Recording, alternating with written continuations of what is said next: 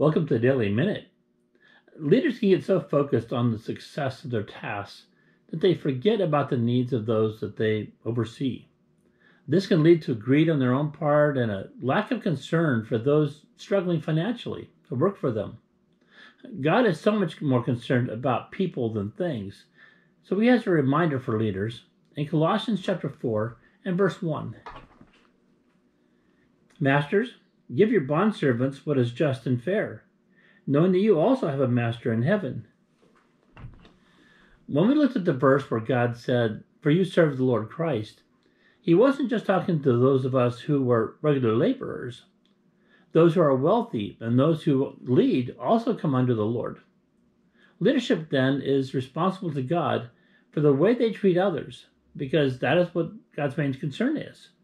So when leading, you and I need to show the respect that God expects. Let's pray.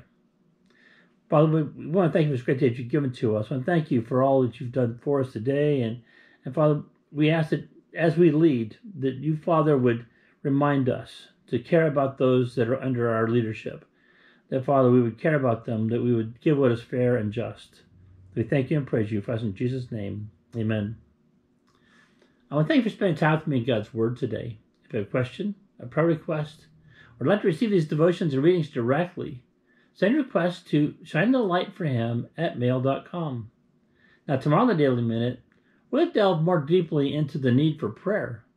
Thank you, and may God bless you. We'll see you tomorrow.